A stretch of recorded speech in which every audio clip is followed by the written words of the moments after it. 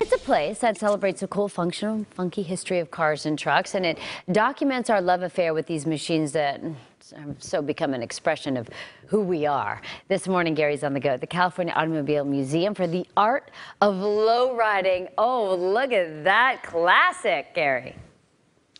Absolutely gorgeous. Yeah, low. It definitely qualifies. Low, talking about low riding. Now, we always thought about maybe the 60s, the 70s cars, even the 80s cars, but also, of course, the cars from the 30s and 40s. Low riding. Carlos is here to tell us about this real quick. This exhibit is going on right now, and it's going to go till May 1st. And tell us a little bit about, what low riding is, first off. Yeah, low riding is just a wide variety of cars, obviously from the 30s, 40s, 50s to, modern cars.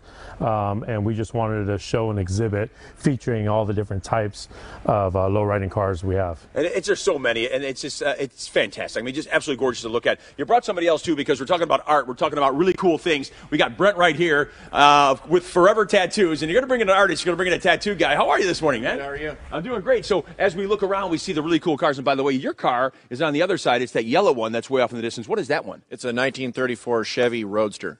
That's beautiful. Thank you. All right, so you've been doing tattoos, Forever Tattoo. Forever Tattoo. So, and this is your piece right here as well? Yes, it is. Yeah. So tell us a little bit about how you actually got involved with Carlos and you're able to do the artwork for this. They had contacted me in regards to maybe doing an art show, and after we kind of got together and started talking about things, we realized I think it's going to be a lot more than an art show, and we just tossed around ideas, and it all came together with our three together, and this is it. That's awesome. And you did the walls, too. You did all this stuff, too, I right? painted the walls, and then some of these paintings down here I did on canvas that are mixed media, and yeah, so made the poster, the shirt for this exhibit, so it's been really cool. Just kind of adding to it. I love it. All right, Let's walk this way. We can all go this way because I'm telling you, the cars that we are here are just incredible to look at. You don't need to see me, that's for sure. Also, Brent, this right here is yours here, the old Kreger wheels and the old 8-track cassette, huh? Yeah, it's a little thing I pieced together of the stuff I have laying around at home, so.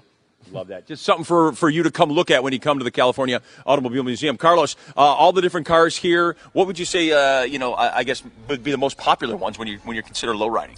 Well, you know what? We have a little bit of something for everybody. So these two in the middle are obviously, they're pretty, high quality show cars that we have. Every car here is a driven car, so that means that you could catch each one of them on the streets, on the boulevard. But these two definitely have some paint on it that'll catch your eye. Love it. And lastly, though, before we send it back, what makes the cars go up and down? Is it the airbags? Is it hydraulics? It's a mix of everything? Yeah, a mix of everything, whatever the owner's preference is. Some people have air ride, some people have hydraulics, some people just have their car lowered.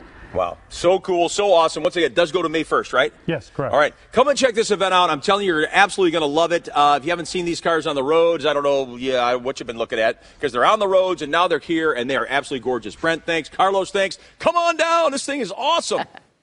Amazing. Labor of love. Absolutely gorgeous. Mel and I have been picking out which ones we're going to start cruising in.